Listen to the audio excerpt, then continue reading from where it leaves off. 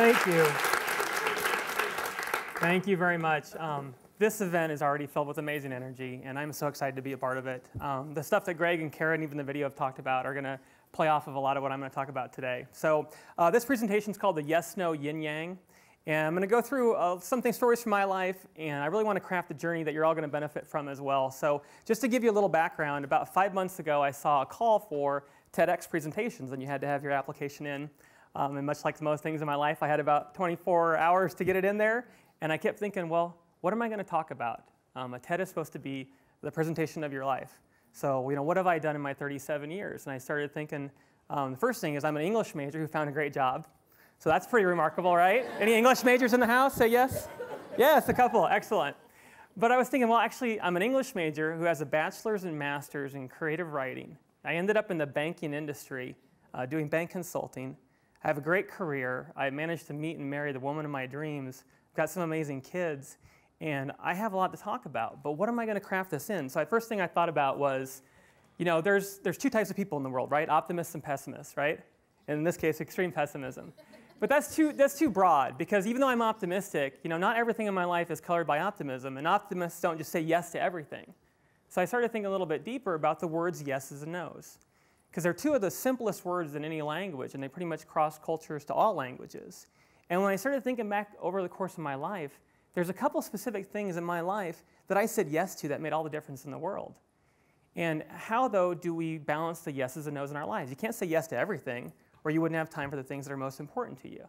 So there is a duality there. There's a yes and no that's very important here. So I want to, again, share some stories with my life, and then let you kind of think about, what's the evolution of language? How do kids learn to say yes and no? How do we as parents communicate yes and no to our kids? How does it all come about? Because I didn't know any of this, but I wanted this to be meaningful for myself as well as you. So I went through and researched all this stuff, and I'll share some stories with my life as well. Are you ready to hear some stories? Yes. Okay, thank God you didn't say no, or this would have been the shortest presentation ever. So the first yes story in my life actually started as a no. And when you think of a children's author, and he's like, come around, kids, circle up, you don't really think of Shel Silverstein. Because he doesn't necessarily look like the kind of guy who's really warm and embracing to kids. But in the fourth grade, so 1984, 28 years ago, I had a chance on a Monday morning. My teacher said to the entire fourth grade class, there's a poetry contest. If you'd like to enter before the end of the week, you have a chance to go on this poetry reading. And I didn't think much of it, because I had to do the poem during class or after school. And after school, I'm not going to spend time doing poetry. I don't think I'd ever even written a poem at that point. And any free time I had during school was going to be spent playing Oregon Trail, right? Anybody remember Oregon Trail? Absolutely. So Monday came, Tuesday came, Wednesday, Thursday, the deadline on Friday, and the teacher said, hey, Mark, why don't you just go ahead and try a poem? And so I thought, okay, I think Oregon Trail is broken or something. I'll try and write a poem. So I wrote a poem, and I thought, this is pretty good. I turned it in. A couple days later, I found that I won. And I'm immediately thinking, I'm the best poet in the world, right? I just won this contest. There's only one fourth grader who can win this contest. So I started thinking, gosh, I gotta get new poetry friends. I gotta get poetry clothes. I gotta get rhyming dictionaries. All the things that a poet's supposed to do. And so I go talk to the teacher and said, can I have my poem back? I wanted to share it with my parents. And she said, oh, no, we threw those away. Yeah, why?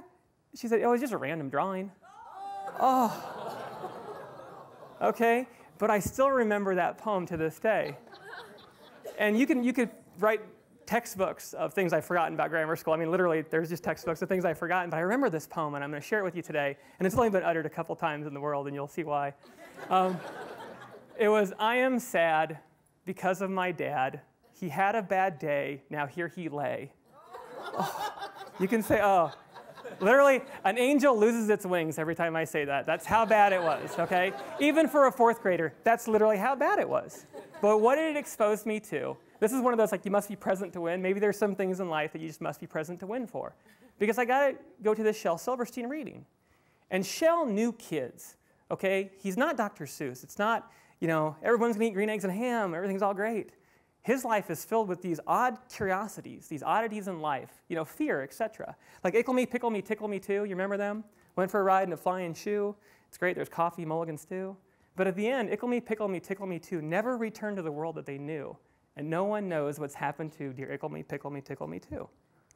And there's things like this all around. Barnabas Browning was so scared of drowning, shut himself in his room, nailed his window shut, and cried so much he drowned himself.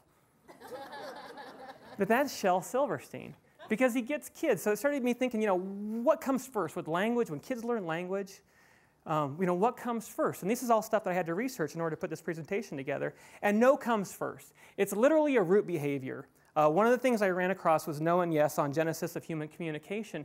And no, as a root behavior, literally when babies are rooting to try and breastfeed, they can do this, but they can't do this until 3 months old. It's literally a root behavior. And those of you who have kids, no is a very important word for them to learn because it allows them to communicate what they don't like. They can't really tell you what they do like. But by saying no, they're sharing with you what they don't like. And adults even carry this over. I mentioned I'm in bank marketing. There's a pioneer of checking research out there, and you probably never knew that before today. The pioneer of checking research understood that when you go to choose a checking account at a bank, you don't choose the one you like the most. You choose the one you dislike the least. So you look at the menu and you're like, I don't like that one. I could never carry that balance. Oh, look at that service fee. Meh. And that's literally the noise you make when you choose a checking account. Meh. But that's how we do it because we're not thinking people that sometimes feel. We're just feeling beings that sometimes think. And no is also, like I said, that root behavior. It keeps the status quo. It keeps what we know. If you've ever done like change consulting or gone into a business and said, hey, we're going to change everything about your checking products, now we train you at whatever, hell no, you're not. That's just a natural reaction. People don't like change. They want to keep the status quo. And it's kind of evolution at work. A couple of the other articles I read, one was just published yesterday in Slate magazine. It was phenomenal. Talking about all this years, hundreds of thousands, millions of years of evolution, that when we see things like, we think about our taxes, or we know we're late for a meeting, we get this anxiety, this no feeling. Because it was a predatory response. It was to encourage you to avoid predators and to warn the others. These things are still rooted in us. And as children, think about as parents, this is an interesting thing for me as a parent of a 5-year-old and a 3-year-old, is how do I say yes and no to my kids? The positive affirmations versus the discouragements. And just by economic standing, when you look at the classes from a professional class to a working class family to a welfare family, the ratio of positive affirmations to negative affirmations changes dramatically. From a 6-to-1, yes, you can do that, or yes, we can go to the zoo, yes, I'll buy you a pony. I mean, this is pretty high income. Down, though, when you get to the welfare family, 1 yes to every 2 discouragements. So over the course of the year, we're talking about going from 166,000, yes, we can do this, to only 26,000. It's an 85% decrease. And on the no's, from a 26,000 to 57,000, 118% increase. It's like 71 no's per day on the low end, up like 151. As a parent, this does influence how your kids are going to perceive the world. And again, being exposed to Shel Silverstein to me that was a world where he understood there's no's, uncertainties, etc. He understood there's yeses too, but he understood that the kid's mindset is that there's a lot of no's. So then I went, and that was obviously something that impacted me. I ended up getting my bachelor's in English and a master's in creative writing. And when I got to writing, I was first trying to figure out, how do I write stories? I did the cardinal sin of any beginning fiction person. Nothing really happened in my stories, and everybody killed themselves at the end.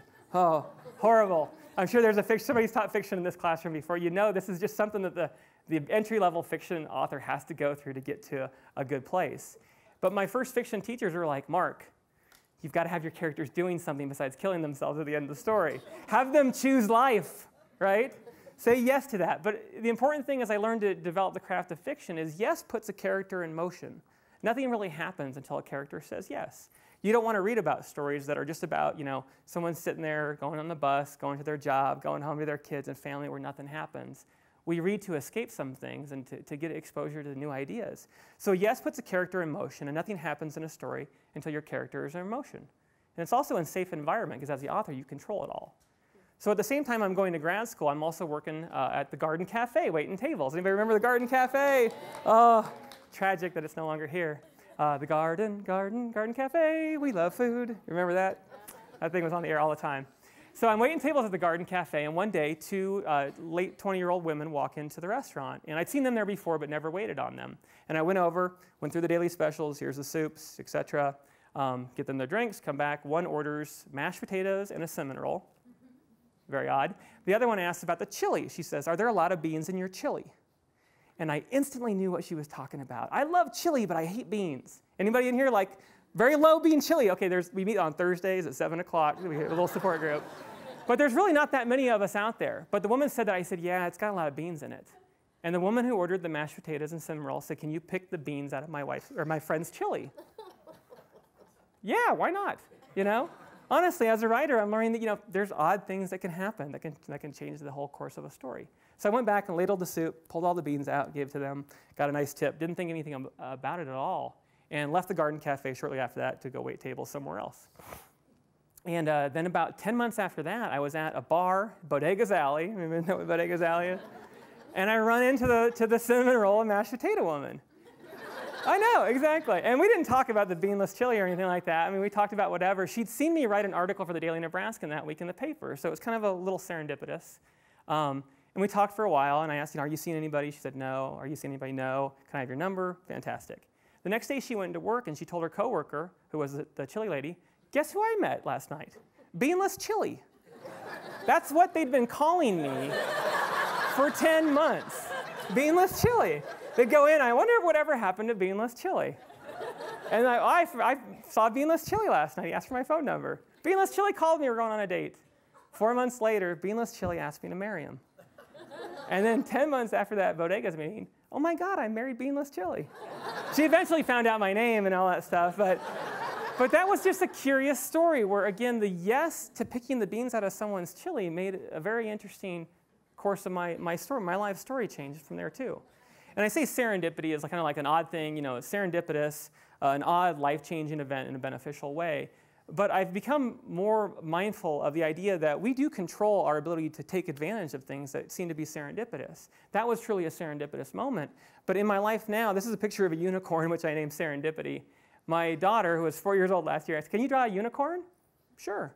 Drew a unicorn. Does that look like a unicorn, I asked her? She goes, not very much. And it doesn't. It looks tragic, right? So we'll go back to Shel Silverstein and look at his unicorn.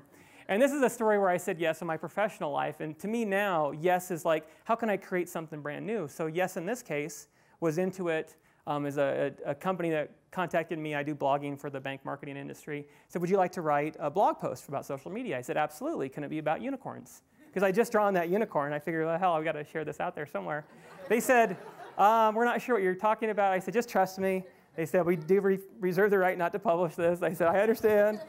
So I wrote a 4-part series of blog posts about how hunting for social media return on investment for banks is kind of like hunting a unicorn. It's just something fun. It's very much part of my personality. And banking's kind of stodgy, so it was a chance for me to get to write something original. And 2 days later, J.D. Power and Associates, they contacted me. Their social media department head was saying, would you like to come speak at the McGraw-Hill building in New York to the top 20 banks in the United States doing social media? Absolutely. So yes was more about, you know, I don't consult on social media. I sell direct mail pretty much for most of my time, but it was a chance to get out there and do something brand new. And so yes has evolved to me for a lot of different ways. There's a no moment with Shel Silverstein that turned into a yes, yes to picking out beans out of chili, and now I feel like when I actively go out and put myself out there, I'm trying to create these yes moments. But again, thinking about the no, when I was researching this, I've had 5 months to think about what I'm going to say today. And I did like, you know, what is the no moment, or researching no? Because when you say no, like when we watch the Nebraska Huskers, oh no, you can feel that anxiety, right? And so researching the no moment, just on Google, I kept running across the tsunamis from 2004, something I hadn't really thought about in quite a few years. It's been 8 years since that, the day after Christmas. And watching the videos, it was like some of the tourist videos, it must have been an HBO special that was spliced up and put on YouTube. And my wife was at the Ian Thompson Forum event that night. Our kids were asleep, and I watched like 60 minutes of the tsunami videos. And it's not exactly fun to watch that, because you see like a tourist videotaping in the distance of the waves coming in. And they're like, is that a tsunami? It's like, no. And then it's like, you know, no, no, no. And it comes. And then we watch as like the families like see their departed loved ones, like show up pictures at the morgue. And there's our daughter. And no, no, no. And so for me, about 6.5 years ago, when my wife and I were pregnant with our first child, we were going in for like a second ultrasound. Everything was great.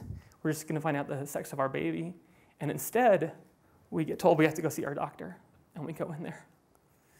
And the doctor's just telling us about all the stuff that's wrong with our baby, all the genetic problems, and he's not going to live, and you'll never take him home to the hospital. And no, no, no, no, no. And then, here's your options, whatever, and the options aren't really options. It's not the great stuff or whatever, and we deal with it. And like every day, kind of after that, it felt like I was in like this hole and just looking up at like a well. And I wanted to be in that hole. I wanted to be in that no hole where no one could hurt me. But then very shortly after that, it was, yes, you can try again. And yes, we're pregnant. And yes, this is our daughter, Margot. And it was just to go from that no to that yes. To me, that's what life's about. And then again, thinking about all those no moments, when people say no, it's because sometimes they say yes and they fail, and they think about the failure. And that dominates their feelings by going into the next moment where they have a chance to say yes or no. But yes, people don't necessarily regret failure. They regret the times they didn't seize the moment, their non-attempts when they didn't put themselves out there. And that's one of those things, like, Greg talked about it earlier, Kara talked about it, it's that fear. A lot of times no is our fear, that predatory instinct. We don't want to go out and hunt the dinosaur. We want to stay in, protect ourselves. That's very natural, but now it's become something where we don't consciously always think about yes and no in our life. And it changes over time. So in the short term, you get your ass handed to you, okay, like we did. That's all you think about. You don't want to put yourself out there. But long term, the psychology of regret says when you're on your deathbed, you're going to be thinking about the times when you didn't put yourself out there and seize that opportunity, because time kind of heals all those wounds. So when you're thinking about, the yes moments make a life, we say I do to our spouse. There's me with the 1221 Avenue of the Americas, the J.D. Power Associates Conference, my beautiful kids, my beautiful wife.